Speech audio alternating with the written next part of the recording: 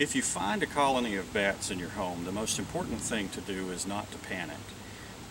There are risks associated with any wildlife. Bats are no exception, but let's just take a moment and look at the situation and try to make a rational decision about what we need to do about it.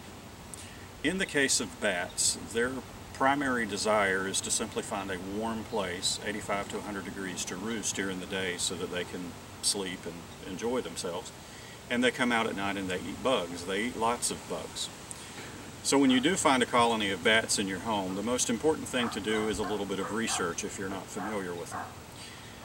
During the research you can find some very scary things, ranging from the notion that bats attack people, that they have rabies, that their guano can cause all sorts of infections. And really and truly you're hearing about very rare instances and situations where people interact with wildlife, specifically bats, and there are some repercussions to that. To address one of the risks that we hear quite often is histoplasmosis. It's a fungal infection in the lungs, and it's known to be caused by a fungus that grows in bat guano, but we're talking about lots of bat guano, knee-high, you might find in caves. We're talking about bat guano that's been sitting for quite some time, that has mold growing on it, and the risk of actually getting something like histoplasmosis from bat guano in this situation is very, very slim.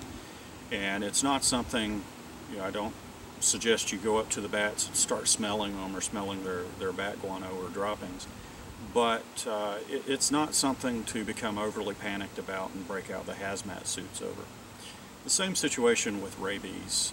Any mammal can get rabies, and you're more likely to have a problem with a dog. You also have problems with foxes and raccoons and other wildlife, and it's really about the risk of interacting with wildlife. If you leave the bats alone like you should, the risk should be very minimal.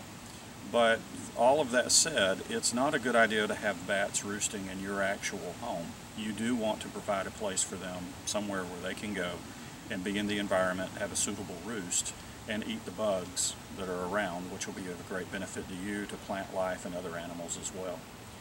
So if you have any questions, let us know, leave a comment, ask specific questions. I'll do my best to try and answer them.